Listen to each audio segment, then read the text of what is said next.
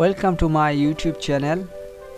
Today I am going to show you how to pixelate an image using a shape in Photoshop.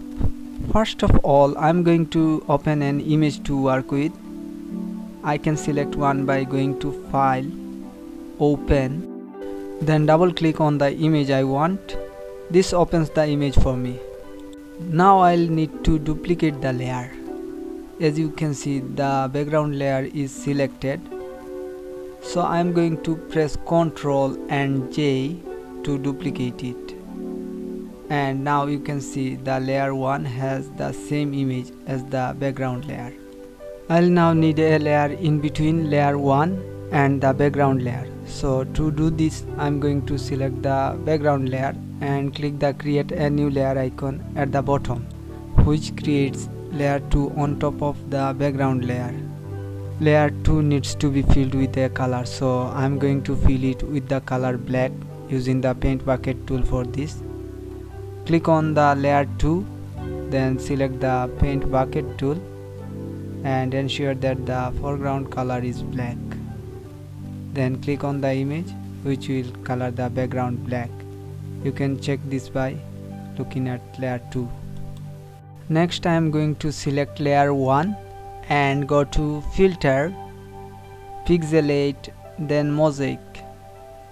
Now to change the cell size depending on the quality of the image, you can have a higher cell size. However, the quality of the image I am using isn't too great, so I am leaving the cell size to 5.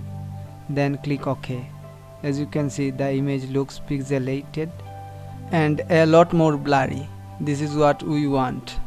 Now moving on to creating a new Photoshop document, you go to File, New, and make sure the width and height are set to 10 pixels. This is important because the image will fit in with the canvas. Then click OK. The canvas is very small, so to zoom in on the keyboard, I'll hold down Ctrl and continuously press plus button till it's of an appropriate size.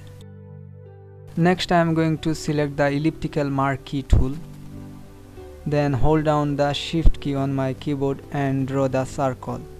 Holding down the shift key while drawing a shape ensures equal proportion.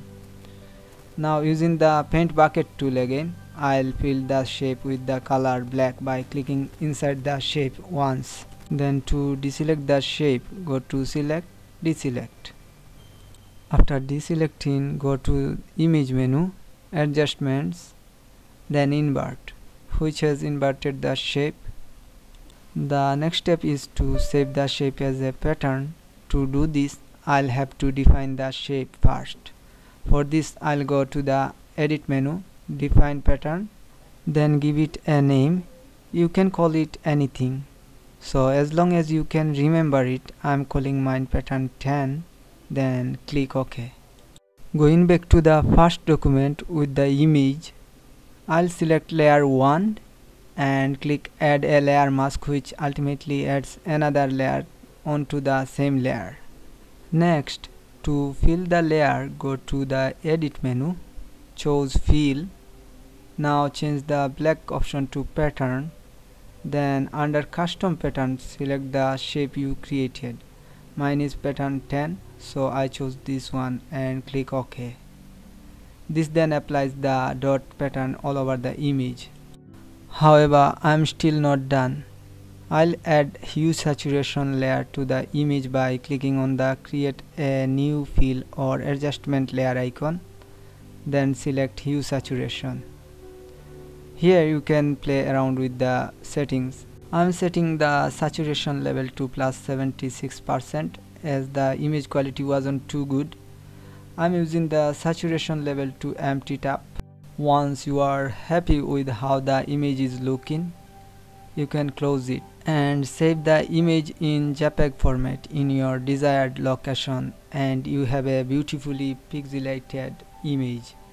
So that was my tutorial on how to pixelate an image.